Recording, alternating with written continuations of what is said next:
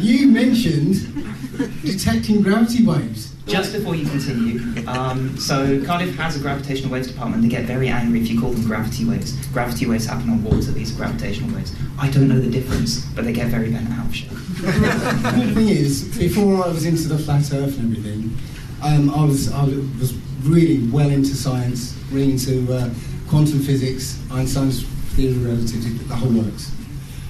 So when LIGO, was it LIGO? LIGO, sorry, yeah. When they first started doing their experiments, I wrote to Ask a Physicist, and I asked them a question, and they weren't able to answer. Well, they refused to answer, okay? I've asked the same question over the years to various people. None of them answered me, okay?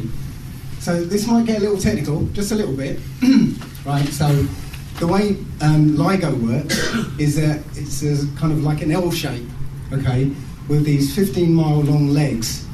And what they do is they fire a laser, split the laser into two directions, okay, bounce them back off a mirror, recombine them, and you get an image on the screen, okay?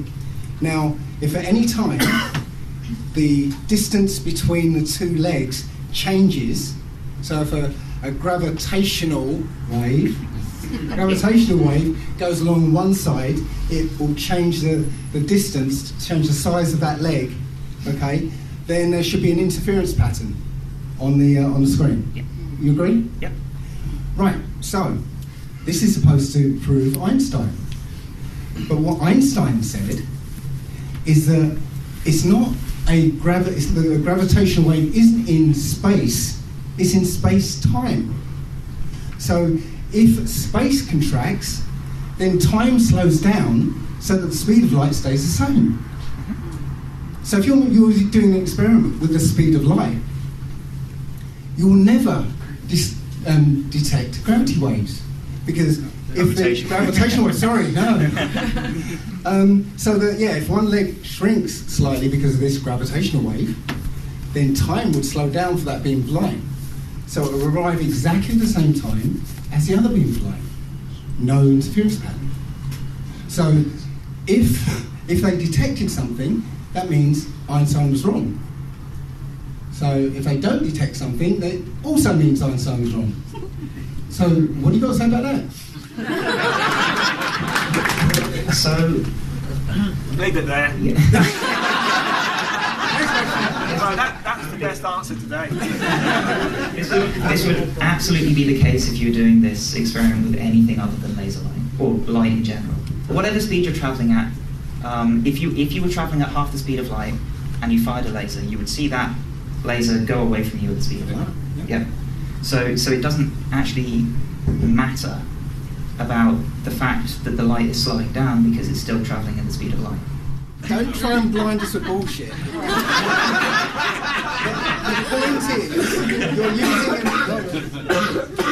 Well, Einstein says that it's not just space, it's space-time. You know, you change the space, time changes, so that the speed of light remains the same. That's the core of Einstein's relativity. Mm-hmm. So that means it can never detect a gravitational wave.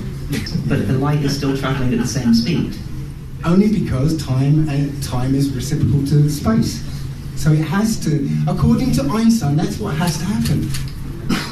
That's Einstein. It's Einstein. You can't argue with that. It's not me. It's Einstein.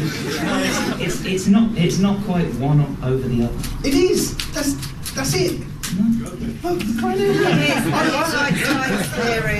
I'm afraid so. It's described it accurately.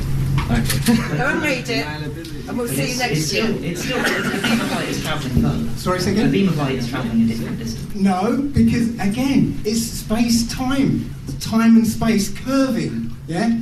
Changing shape, you know, contracting. But the speed of light has to stay the same in Einstein's theory. So, you know, it works the same way in LIGO that it does apparently with the Earth. Yeah. Yeah. Yeah.